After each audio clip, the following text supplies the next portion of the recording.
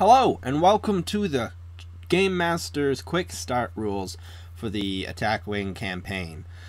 These rules are here, so you don't have to watch the half-hour video, and they're just so you can quickly jump into it. Even if you don't want to necessarily play the whole campaign, this is just so you can just hop into a mission and set it up. First things first, Game Masters, they're the people who run the mission. They control all like the enemies and stuff like that, and then the protagonists will be the players who travel from mission to mission using the same ship. Alright, for each mission, the protagonists require a ship. They take it. When they finish a mission, they use it in the next mission. But to create that ship, there is a chart I'm putting on the screen now. You should be able to see it. What the players do is they choose a ship. They choose a captain according to the chart. If the ship was a generic ship, they can pick an admiral as well, and that admiral can be from any faction.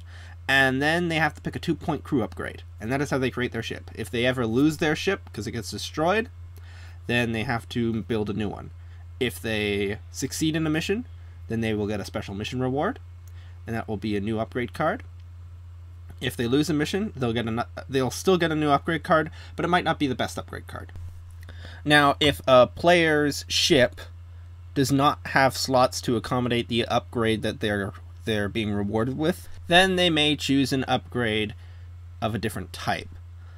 And usually the upgrade is going to be point-based, so the mission might say, choose an upgrade of 3 points. What that means is they can select an upgrade of 3 points or less, but they can't choose 2 upgrades that total 3 points. It has to be an upgrade that is 3 points or less. Running the missions, you just have to watch the mission setup video. It'll explain how to run it. And each mission comes with a briefing video, which is for the players. It tells them the storyline. If you want to get to know more about the story, then I suggest you also watch the storyline video as well. And originally this was going to be annotations on the screen, but YouTube actually removed annotations. So now at the end of the video, you can look in the description, and it will direct you to the different options, like if you want to investigate or pull rank, or if the player is playing as a Klingon player or a Romulan player, they can click a Romulan or Klingon link in the description of the video. The setup video link will also be there, and that's find the mission instruction video. And the mission instruction video will have like a diagram and such explaining where you put the things on the board and things like that. It's pretty straightforward. Now, unlike the mission cards you get with regular Attack Wing, your players are going to have varying levels of SP. The squad points are going to be different per player because they can choose any ship, and ships vary greatly in their SP value. The way the balancing comes into play is if they choose a more expensive ship, they have to choose a weaker captain, and that's basically how it balances itself out. Now, I'm not going to strictly tell you what cards you need to have the enemies play. So when you are running a mission, you need to create enemy ships, and the mission will have a recommended SP balance, and that balance might be, please make the enemy's total SP value half of that of your combined player's SP value. Or it might be, can you please make the enemies the same 1-to-1 SP value as the players.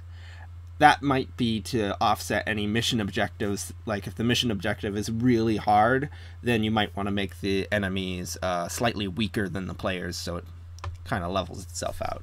But you can choose to change that to accommodate your own players' needs. Now there's some additional optional rules, these homebrew rules that I've been using.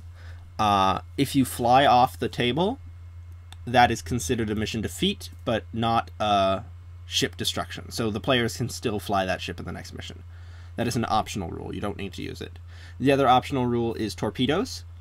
To make torpedoes more of a cinematic finishing weapon, what you can do is the player can choose to discard the torpedoes when they attack, and that will convert all their hits into crits.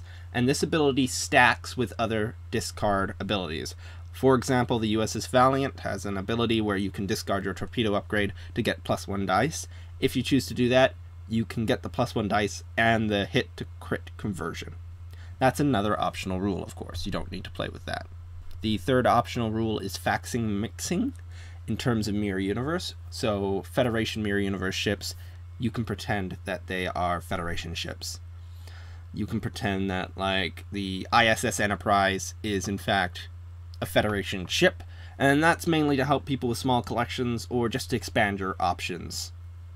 Finally, this rule is not so much an optional as it is a toggle, and that is, you can choose to make uniques player unique, or you can choose to have uniques be team unique.